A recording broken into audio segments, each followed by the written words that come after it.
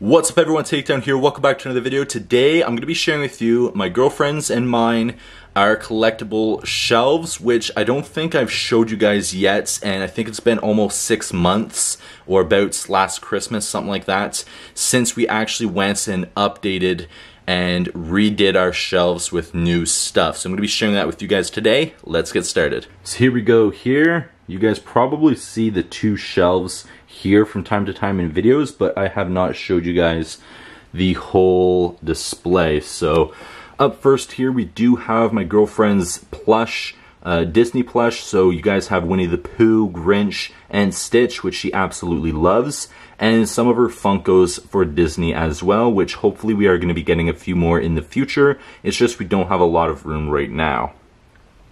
Next up we do have our office shelf, which has a few Funkos that we were able to pick up. Now we are planning on getting a display and taking them out of the box and putting them on display, so we are on the hunt for a lot more office Funkos before we do that and update that. But we do have our Dundie Award, our mugs, but there's a couple things in the back that we can't display until we get a few more Funkos and are able to put the shelf together. Next up here is our Scooby-Doo and Ghostbusters shelf. This is a new addition here, something that we didn't have before. So we have my girlfriend's, I think I might have actually bought her all of these, her two Scooby-Doo Funkos, her plush, the Scooby-Doo movies, McDonald's toys, and the Mystery Machine. And over here we do have my Slimer, the Ghostbusters movies, and Mr. Puff. I think it's a planter, but I'm using it as a little display here. So that's one of my favorite new additions to the collection. I absolutely love it. Down here's my Marvel collection, which you guys see that I do have the X-Men video game. I do have some stuff that was here before, but some newer stuff, including some more graphic novels from Kevin Smith and various ones that I have come across. Some new pins, some new displays, some new Funkos, and I still have the Infinity Gauntlet right there. That is awesome. Down here is the updates of my Marvel Funkos. There is a few in the back. I have been shuffling the rounds, but the newest additions are the Iron Man Special Edition down here, the Venom, and I think that might be all of the newer ones on here. I do have a few that's in the back, so someday I am going to be having a shelf and displaying them. It's just, that's all that I can display right now, and I actually like them in the box like they are.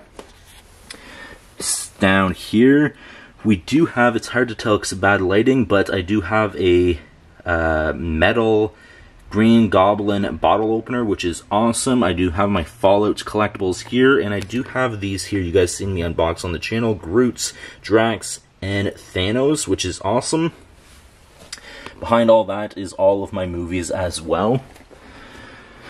Coming up here, this is the only hockey shelf that I do have now. So I do have my plush, I do have my Funkos of the hockey players that I did have. I do have my autographed mini stick here, as well as my autographed pucks.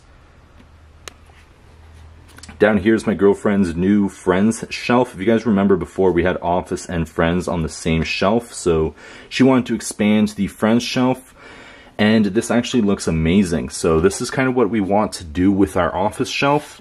We want to get more office Funkos and put them on display like this. So that's what our plans are for the office shelf here. I think that would look awesome kind of in this corner, right next to the Friends shelf. I think that'd be awesome.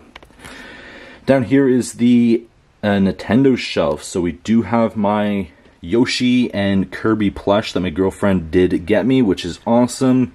We do have our Switch games. We do have this little Pac-Man plug and play, which I love, and we have my special edition special edition Game Boy Advance SP NES, which is awesome. Then we have my PlayStation 1 and PlayStation 2 shelf with, I do have an addition back there, the PlayStation Portable. I do have the Vita, one of my favorite video games, Simpsons Hit and Run, Crash. The controllers are in the back there. My girlfriend did get me the Spyro Funko and the PlayStation 1. The PlayStation 2 is actually over to be played, and it's actually hooked up to be able to play, but that is awesome. Down here is my PlayStation 3 and PlayStation 4 collection. So I have all of my, since I do have less space for my hockey collection, all of my hockey video games in here, all of my PlayStation 3 video games, my PlayStation 4 video games. I did recently pick up Rampage Total Destruction. I just have to get that sticker off of it, and then it's perfect in my collection. And some more Funko Pops in here. And then down here is just the same as before. The only addition is the Andre the Giant's figure right there, but everything else is the same.